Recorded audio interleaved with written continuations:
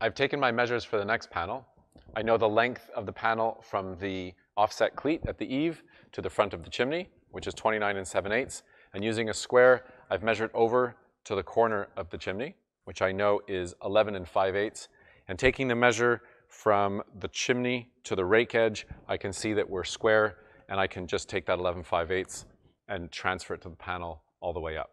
So I'm going to go ahead and finish the panel in the exact same way that we did this one, and then we're going to come and install it.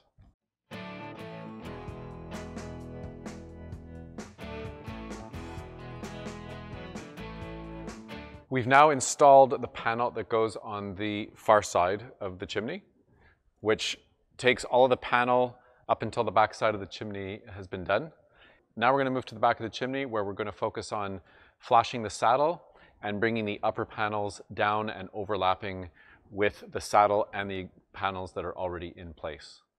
Then we'll come back to the front, we'll flash the front, the sides, and the rear. Now that we're at the back side of the chimney, I've switched to using white flat stock.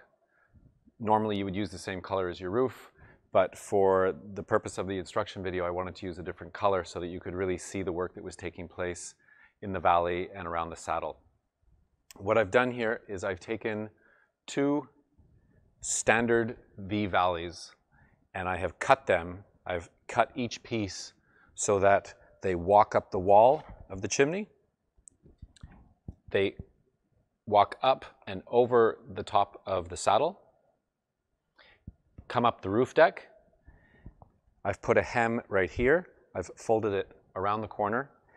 And because this is a standing seam snap lock panel, on this side I've come up about 3/8 of an inch so that the next panel can come down and lock over this. And we'll show you a close-up view of this.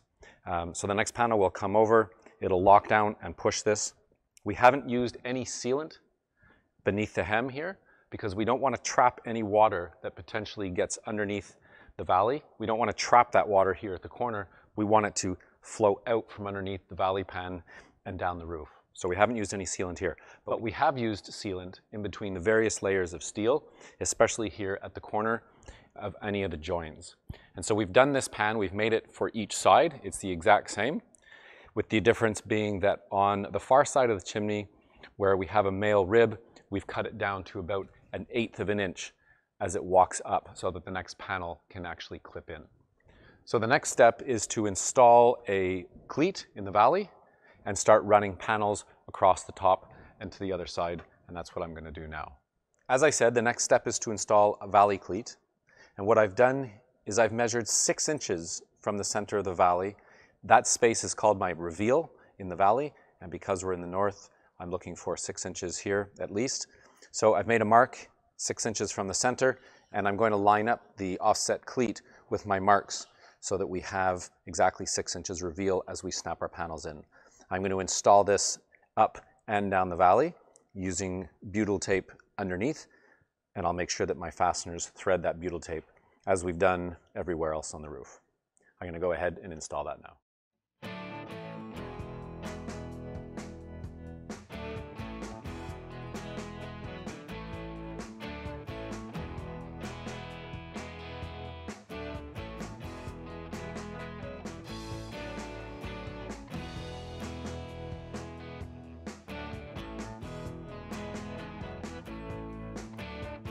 Now we have all of the panels installed on the roof. Everything is overlapping in the way that it should overlap. Everything is locked in the way that it should be locked in. And the next step is to install the final overflashing around the chimney. So we're going to install the front and then the 2 sides and then the 2 back plates. We've cut a kerf or a reglet on all sides of the chimney, so we're going to insert our flashings into that. On the front of the chimney, we're going to use a Z-trim and an end wall flashing. On the sides and rear, we're going to use flat plates. Thanks very much for watching, and if you have any questions, please reach out to your All American Steel rep or shoot us a note through social media.